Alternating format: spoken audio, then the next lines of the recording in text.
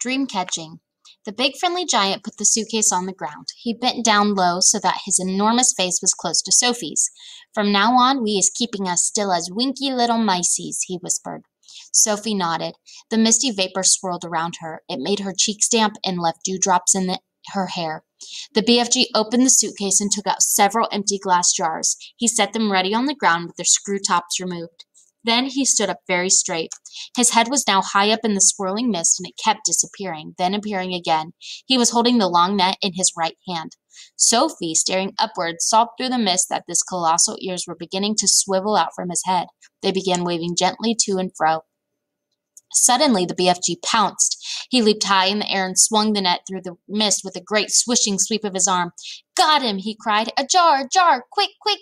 Sophie picked up a jar and held it up to him. He grabbed a hold of it. He lowered the net. Very carefully, he tipped something absolutely invisible from the net into the jar. He dropped the net and swiftly clapped one hand over the jar. "The top!" he whispered. The jar top, quick!"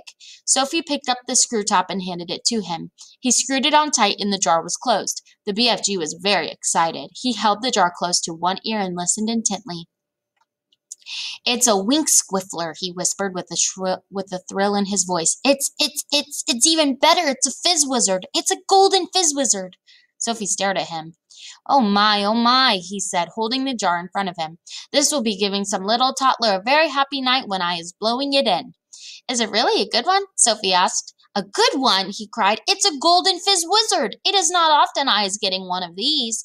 He handed the jar to Sophie and said, "Please be as still as a starfish now. I is thinking there may be a whole swarm of fizz wizards up here today. And do kindly stop breathing. You is terribly noisy down there." "I haven't moved a muscle," Sophie said. "Then don't," the BFG answered. Once again he stood up tall in the mist, holding his net at the ready. Then came the long silence, the waiting, the listening, and at last, with surprising suddenness, came the leap and the swish of the net. "Another jar!" he cried. "Quick, quick, quick!"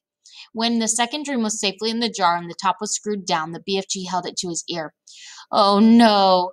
Oh, mince my maggots! Oh, swipe my swoggles!" "What's the matter?" Sophie asked. "It's a troggle humper," he shouted. His voice was filled with fury and anguish.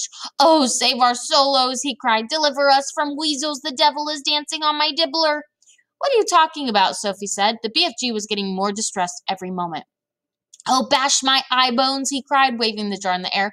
"I come all this way to get lovely golden dreams, and what is I catching?" "What are you catching?" said Sophie.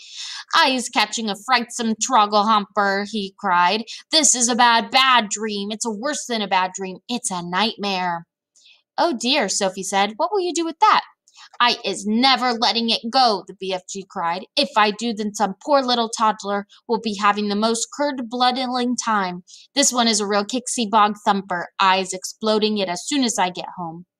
"Nightmares are horrible," Sophie said. "I had one once and I woke up sweating all over." "With this one, you would be waking up screaming all over," the BFG said. "This one would make your teeth stand on end. If this one got into you, your blood would be freezing to icicles and your skin would be creeping across the floor." "It's as bad as that?"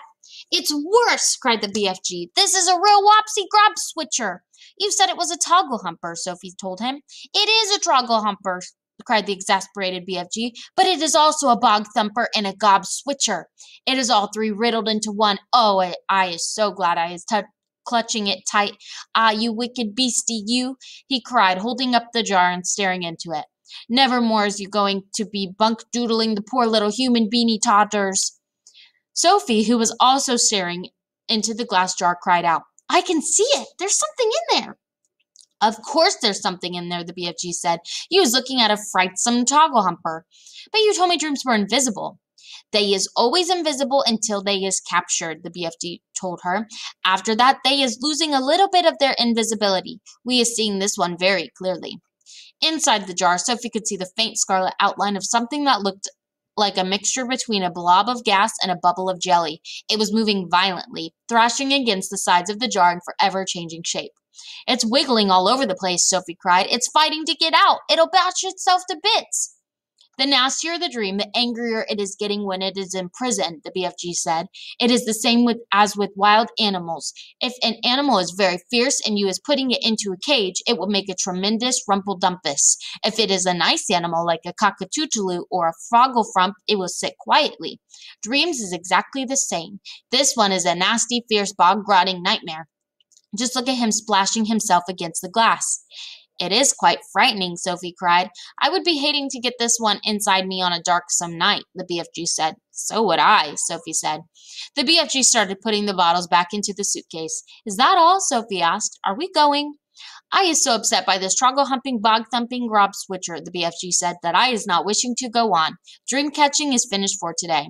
Soon, Sophie was back in the waistcoat pocket, and the BFG was racing home as fast as he could go, when at last they emerged out of the mist and came again onto the hot yellow wasteland, and all the other giants were sprawled out on the ground, fast asleep.